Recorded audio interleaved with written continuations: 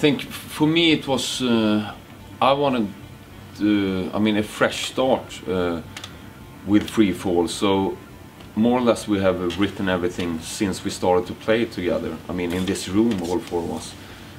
So we like to play off each other and jam a lot, and you know, just work on ideas and riffs, rhythms.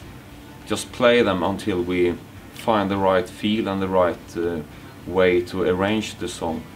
So I mean, sometimes the process is really fast, like a song "Top of the World."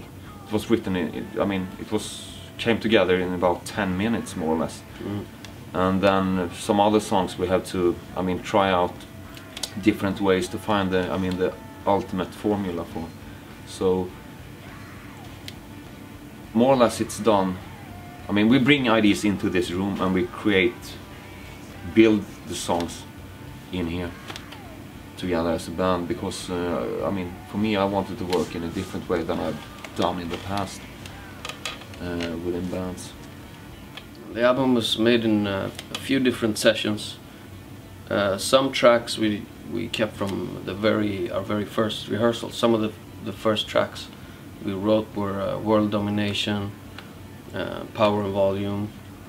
All those statements that kind of describe what the band is about were some of the earlier songs that we wrote.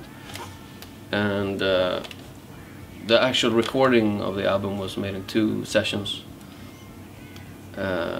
Most of the takes are first takes, first or second, or sometimes we did 3 takes, but mostly first or second, because we were very well rehearsed once we entered the studio. So we did it in 2 sessions, and also it's very liberating to be a 4-piece in the studio too, because this is the first time I've been in a band that's a 4-piece. So we really wanted to keep the spontaneous feeling of the live shows in the studio, so you can feel that it's organic and not a very controlled or polished sound that you can hear. Basic tracks were made analog, and the album was, some overdubs and mixing done on Pro Tools. Just sounds better to us. Especially drums. Yeah. On tape, it's incomparable to tracking digitally. Yeah, I redid some of the guitars because I wasn't satisfied with the sounds, and also with the vocals. Kim, we did some of the vocals.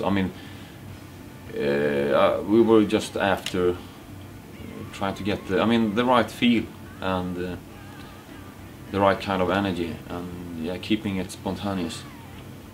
And we kept overdubs to a minimum as well, because we wanted the record to be an introduction to the world of Free Fall in a very straight and direct way. That's the way we sound.